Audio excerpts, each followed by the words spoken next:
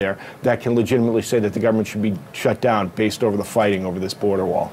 I'm not so sure all Americans would agree that this isn't a legitimate compromise, Simone, because just 1 year ago, Democrats offered Trump $25 billion for money that would pay for the border wall and other border security in exchange for a pathway to citizenship for the Dreamers, for those DACA recipients. And I get that this isn't exactly the same, but can Democrats really walk away from agreeing to $5 billion in exchange for 3 years of protection for Dreamers? I mean, neither side gets everything, but wouldn't both sides get something? No, both sides would not get something. Look, the deal that you previously referred to, that the president had previously agreed to, saying, look, $25 billion protections for Dreamers. The president then went back on that deal. He is not a good faith negotiator here. So now the president has held the American people hostage. More than 800,000 federal workers are missing their paychecks, held them hostage over a wall that he told us Mexico would pay for. Simone, we'll come back to you after we hear from the president. Let's listen.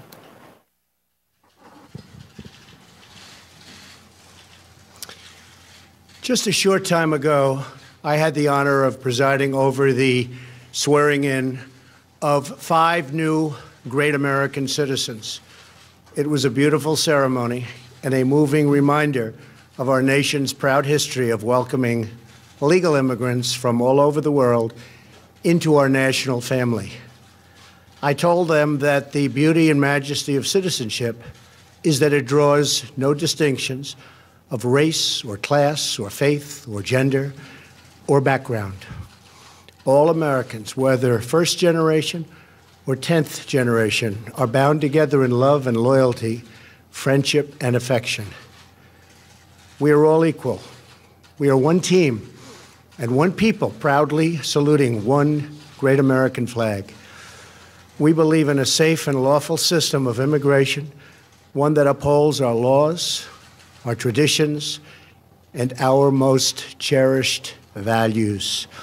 Unfortunately, our immigration system has been badly broken for a very long time. Over the decades, many presidents and many lawmakers have come and gone, and no real progress has been made on immigration. We are now living with the consequences, and they are tragic, brought about by decades of political stalemate, partisan gridlock, and national neglect. There is a humanitarian and security crisis on our southern border that requires urgent action. Thousands of children are being exploited by ruthless coyotes and vicious cartels and gangs. 1 in 3 women is sexually assaulted on the dangerous journey north.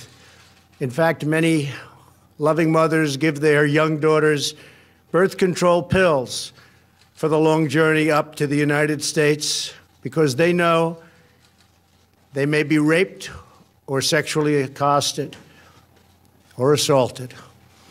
Nearly 50 migrants a day are being referred for urgent medical care. Vast quantities of lethal narcotics are flooding through our border and into our communities, including meth, cocaine, heroin, and fentanyl. Drugs kill 78,000 Americans a year and cost our society in excess of $700 billion. Heroin alone kills 300 Americans a week, 90% of which comes across our southern border. We can stop heroin. Illegal immigration reduces wages and strains public services. The lack of border control provides a gateway, a very wide and open gateway, for criminals and gang members to enter the United States, including the criminal aliens who murdered a brave California police officer only a day after Christmas. I've gotten to know and love angel moms, dads, and family who lost loved ones to people illegally in our country. I want this to end. It's got to end now. These are not talking points. These are the heartbreaking realities that are hurting innocent precious human beings every single day on both sides of the border. As a candidate for president, I promised I would fix this crisis, and I intend to keep that promise one way or the other. Our immigration system should be the subject of pride, not a source of shame, as it is all over the world. Our immigration system should be the envy of the world, not a symbol of disunity and dysfunction. The good news is these problems can all be solved, but only if we have the political courage to do what is just and what is right. Both sides in Washington must simply come together, listen to each other, put down their armor, build trust, reach across the aisle, and find solutions. It is time to reclaim our future from the extreme voices who fear compromise and demand open borders, which means drugs pouring in, human trafficking, and a lot of crime. That is why I am here today, to break the logjam and provide Congress with a path forward to end the government shutdown and solve the crisis on the southern border. If we are successful in this effort, we will then have the best chance in a very long time at real bipartisan immigration reform. And it won't stop here. It will keep going until we do it all. The proposal I will outline today is based on, first and foremost, on input from our border agents and Homeland Security professionals, and professionals they are. They know what they're doing. It is a compassionate response to the ongoing tragedy on our southern border. In recent weeks, we have met with large numbers of Democrat lawmakers to hear their ideas and suggestions. By incorporating the priorities of rank-and-file Democrats in our plan, we hope they will offer their enthusiastic support, and I think many will. This is a common-sense compromise both parties should embrace. The radical left can never control our borders. I will never let it happen. Walls are not immoral. In fact, they are the opposite of immoral because they will save many lives and stop drugs from pouring into our country. Our plan includes the following: $800 million in urgent humanitarian assistance, $805 million for drug detection technology to help secure our ports of entry, an additional 2,750 border agents and law enforcement professionals, 75 new immigration judge teams to reduce the court backlog of, believe it or not, almost 900,000 cases. However, the whole concept of having lengthy trials for anyone who sets one foot in our country unlawfully must be changed by Congress. It is unsustainable. It is ridiculous. Few places in the world would even consider such an impossible nightmare. Our plan includes critical measures to protect migrant children from exploitation and abuse. This includes a new system to allow Central American minors to apply for asylum in their home countries and reform to promote family reunification for unaccompanied children, thousands of whom wind up on our border doorstep.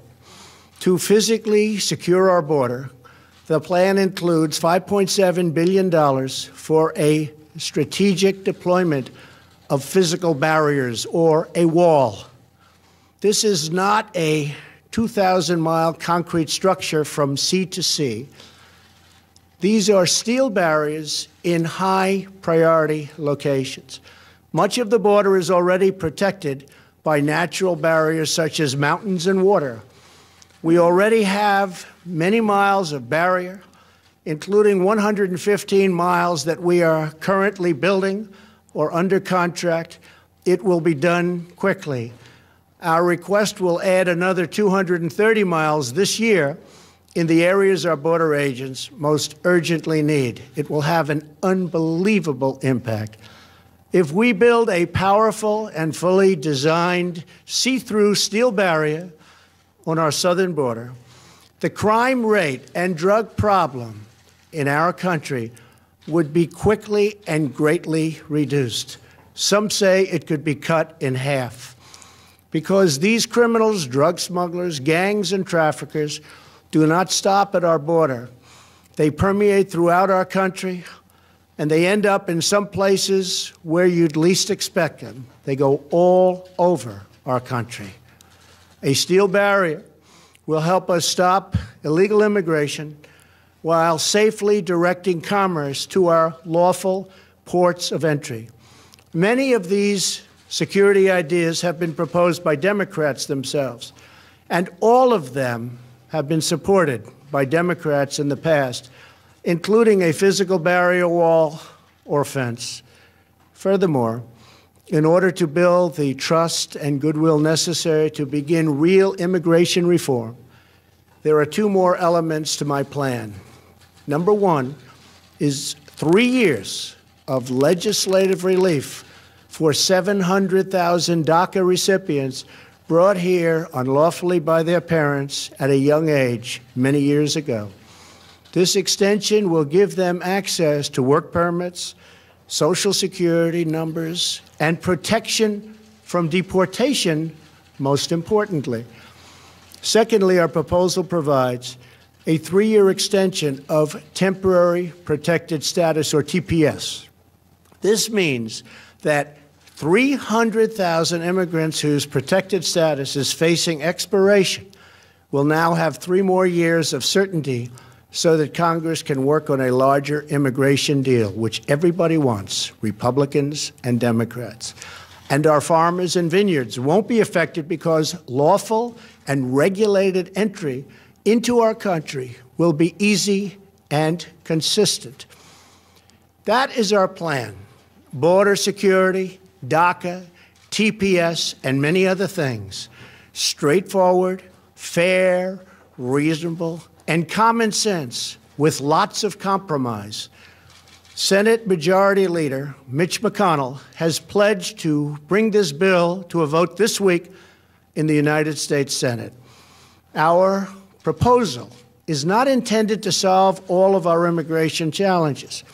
This plan solves the immediate crisis, and it is a horrible crisis. It is a humanitarian crisis like we rarely see in our country.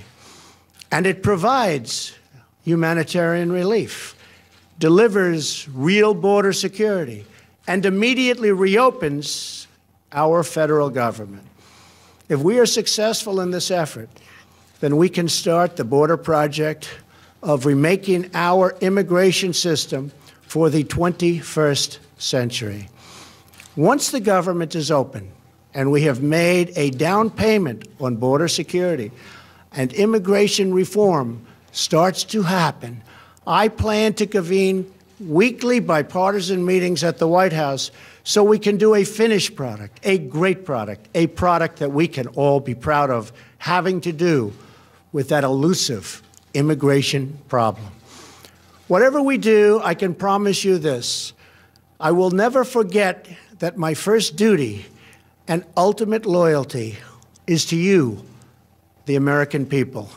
Any reforms we make to our immigration system will be designed to improve your lives, make your community safer, and make our nation more prosperous and secure for generations to come. Thank you, and God bless America. Thank you. That wraps up the president's remarks. He just laid out a new proposal to hopefully end the government shutdown, offering what he believes is a compromise to Democrats to come back to the negotiating table over his border security money, as well as now